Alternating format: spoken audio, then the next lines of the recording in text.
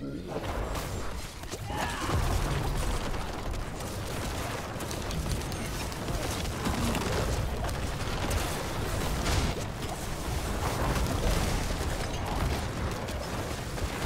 not ready yet.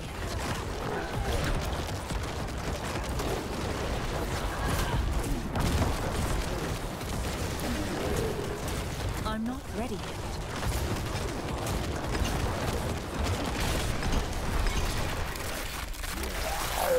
So what you just watched was a tier 98 dungeon boss, and I killed it in 29 seconds, and I'm using the Infinimist build that you'll find on max roll to be able to accomplish that. And luckily I was able to find some more optimizations for the build, and I've updated that guide. If you haven't taken a look at it, I highly recommend it. I can put the build link down below, but it's just the Infinimist endgame guide on max roll if you're checking it out. So why do I want to make this video? Well, I've been getting a lot of questions recently, and most of it relates to the item Black River and why I'm so staunchly opposed to using it in the build.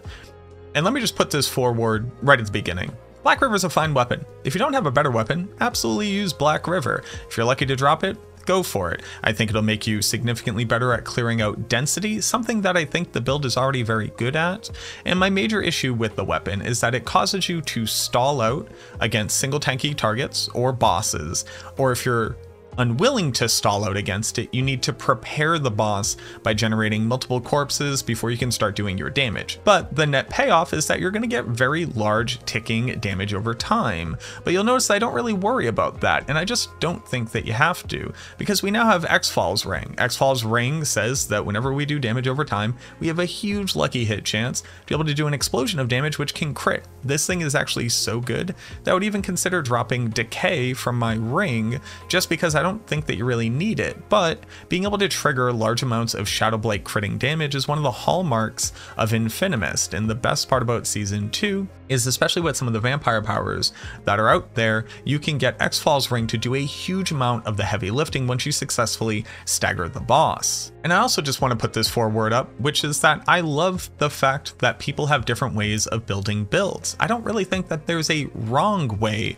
of building a build. I think if you want to compare things against one another, you can find a best version of it, but it really comes down to the exact thing that you're looking to accomplish, the exact way that you're hoping to accomplish it, and a lot of different parameters that really can't just fall into a bucket that just says, is one better than the other? But that video footage and the fact that it's all in green, I don't have the lights on, is because I didn't even really intend on making a video. I just wanted to benchmark what my kill speed currently was on the build, because I don't typically time my kill speeds. It's just not really something that I do. I take a build, I see how it pilots, I see how it feels, I base it off of my prior experience.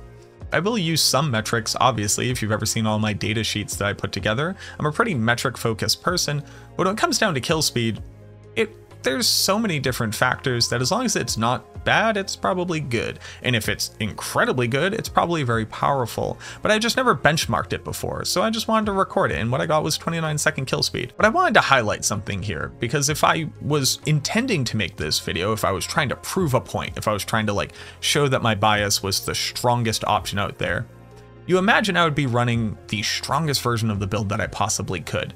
And I will admit, I have a boss swap on right now. I'm using Grasping Veins on gloves as opposed to Howl from Below. I'm using Tybalt's Will for an additional damage multiplier as opposed to my pants, although my pants do have Shielding Storm on them, so I don't have that on my build, and we'll get to that in a quick second. But that's just it. I wasn't looking to make a video to prove a point. I just wanted to see what my kill speed was, and now that I know how fast it is, I want to show you how bad this build is, how weak my gear is, how bad my affixes are. Oh, and the fact that I have my Paragon Born set up for my minions that I just shoehorned in my Infinimist glyphs into, because I'm actually just getting ready to test out minion builds. That's the next builds that I'm working on, are like straight minion builds, just to see how good they are in the season.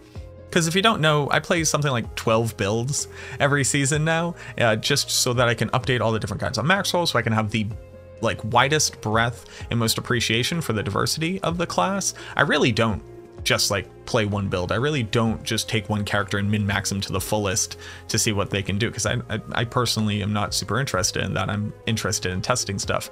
Let's just go over this build right now, how bad it is, and the fact that I'm still killing bosses in 29 seconds, so we can get a deeper appreciation of why I evaluate the build at the tier that I do, and on top of that, why I think that using X-Files as opposed to using something like Black River is just a superior option. We're going to start with my offhand. My offhand is just not a 925 item power weapon. I just haven't found a better one. The stats on it are fantastic. Lucky hit, intelligence, cooldown reduction, it's nearly perfect.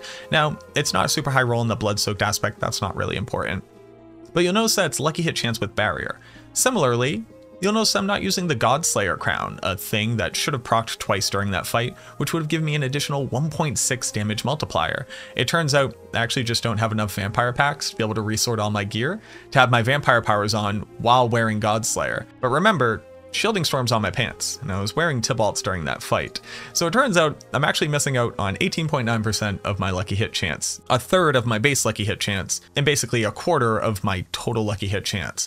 I just didn't even realize that. It was also why I was taking a bunch of damage during that fight, and I wasn't expecting to do that. You'll notice that like the X-Falls wasn't perfect, right? So like the damage is pretty good, but I am missing 3% of the base damage, which is pretty big. If you were missing 3% of your base damage, you definitely feel that. Also only sitting on 23% crit chance as a crit focus build, which is actually not even really how I would claim this build is currently structured. I think you just run crit chance on Infinimist. I don't even really think there's a crit focused version of it, because you don't care about like crit additive damage, because why would you? That additive damage just goes in the same bucket as all your other additive damage. You just want to proc the crit so that when Shadow Blight and X-Falls goes off, you get the benefit of it. It also helps with Bone Storm a little bit. I have a whopping 23% crit chance. I don't have crit chance on my offhand. My crit chance isn't perfect on my gloves, although it's like pretty decent. I don't have crit chance on my ring. My ring also says a near min roll of damage over time and a literal min roll of damage to shadow damage affected targets. No crit damage, no vuln damage, no damage to close, which is what I would actually want. Not a max roll on lucky hit either. Although, you know, at that point you think, Mac, you're kind of nitpicking here. But like goes even further, right? It's like Grasping Veins isn't perfect. It doesn't need to be perfect. It's pretty close to perfect, but it isn't perfect, right? But then we look at my amulet. My amulet is 817 item power, so I am just like missing out on res here. But my blighted aspect is missing out on 42% multiplicative damage. I just haven't found a perfect blighted aspect. I don't really grind until I have perfect gear. I don't think that you necessarily need to, but for the gear that I have, it's not perfect. On top of that, it has ranks to Terror. And while Terror has been changed so that it works now against a target, Terror isn't in effect until I've actually successfully staggered the monster when we're talking about boss kill speed. So I'm missing out on an additional 18% stacking shadow damage for the entirety of the fight. And it's only in effect for that last little like third of the fight when they're actually staggered. So I'm missing out on the best multiplier in your skill tree. My blighted aspect isn't a perfect roll. My ring has crap stats. My offhand isn't an item power 925. But it does get real bad once you go and you look at my wand and you realized that it does have intelligence, which is definitely a stat that we want. It has core skill damage, because I just haven't found a better wand at item power 925. It has damage to stunned and a low roll at that, so that's not even in effect again until they're staggered. And then it has a low roll on vulnerable damage, which I would much prefer be damage to close, since we can apply close status or vulnerable 100% of the time. So it's literally just a low roll on an affix that would roll lower than the best possible roll. And then I would typically like to have all stats here as well, just because intelligence is obviously like the best multiplier that you can get, since it multiplies the base damage of everything that you're doing. My boots have essence cost reduction and additional movement speed, as opposed to like intelligence and all stats, more multipliers that I could add on to the build. But I just want to very quickly highlight how bad the gear is.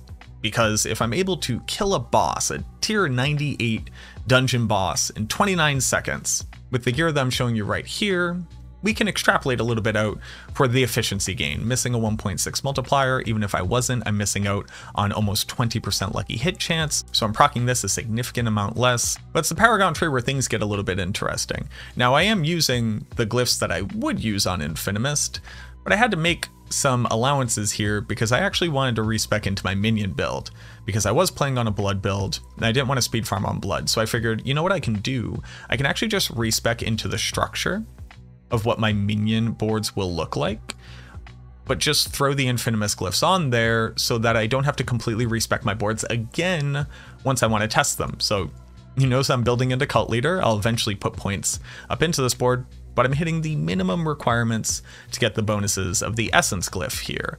Now, I am putting control into Flesh Eater. You just always would do this, and I'm going to do it on my minion build as well. So that one at least makes sense. That one's kind of relatively the same power. I am hitting the minimum requirement to get the damage reduction from Territorial on the Scent of Death board. This is where I'm going to put the Warrior glyph later on. I am building into Wither so that I can at least get my Wither damage bonus from all of the damage over time effects from Bone Storm, from Corpse Explosion, because it's not even like I take points out of Corpse Explosion. Corpse Explosion obviously does like a decent amount of damage, and it's a good lucky hit chance skill. That's why we're using it, right? That's kind of the whole conceit of the build. I just don't think putting more points into it is really relevant. And then this is where I'm putting my Darkness glyph. None of my glyphs are rank 21. They're all rank 15, in fact. I'm actually going to take out all of these points later when I'm actually building into a minion board, build out here, and then get up into the Hulking Monstrosity just to get the Legendary Node and maybe the glyph. We'll kind of figure out how we're going to fit the Golem glyph in here later. But I just wanted to show off the crit focused version of this build, which I don't really think is an appropriate identifier of these builds. I think because you can freely add on critical strike chance onto your gear without sacrificing anything, be able to get the benefits of it, you just should, especially if you're trying to kill bosses, because Exfall is clearly just the best tool for killing bosses as efficiently as possible. That naturally synergizes with the base build without having to make any other allowances or special additions to it, really. But I just wanted to highlight its strengths so that you had a better litmus test, you had a better comparison point. Just a lot of people have been asking me why I'm so anti Black River. Do I think that there's a better version of the build? And I just quite frankly don't. Or if I did, I would be building into it. I really don't have like an ego or a bias in this. I don't need the way that I build the build to be the correct way. I just build things the way that I think is correct. And then I try to test them and evaluate them at that level. And as I learn, I incorporate new stuff. So those are just my thoughts on it. If you haven't already, consider subscribing to the channel. It would help me out a whole bunch. If you're going to BlizzCon, I should have started this right at the top, but I guess we'll do it at the end just for people who don't want to hear me shill for myself. I'm going to be at BlizzCon. I'm going to be featured live on the show floor. I'm going to be streaming live from the event, so you'll be able to see that. And then in addition to that, I actually get to do a meet and greet, something I've never done that before. I don't know why Blizzard thinks I'm like cool enough to involve in a meet and greet, but I'll take it. I appreciate it. Thank y'all so much for the opportunity. But if you're going to be at the event and you wanted to come meet me, come swing by. We're in the planner. I'm in the schedule. That's wild. That's absolutely bananas. I could never imagine starting 5 years ago that I'd ever be able to say that. But subscribe to the channel if you haven't. Leave a like on the video. Leave a comment. Let me know if you're coming to BlizzCon. If you are, please come by, swing by. I'd love to meet you. I plan on trying to just like fangirl as much as I possibly can and meet all the people who inspired me to start making content so many years ago. I got videos of me playing Hearthstone from like 2015 that I've unlisted at this point because it's bad for the algorithm. But I'm really excited to go and be a fan just as much as everybody else. So if you're going to be there, I'd love to meet you. But that's enough of me gushing. Thank you so much for watching this video. I truly hope that it helps. And as always, I look forward to seeing you in the next one.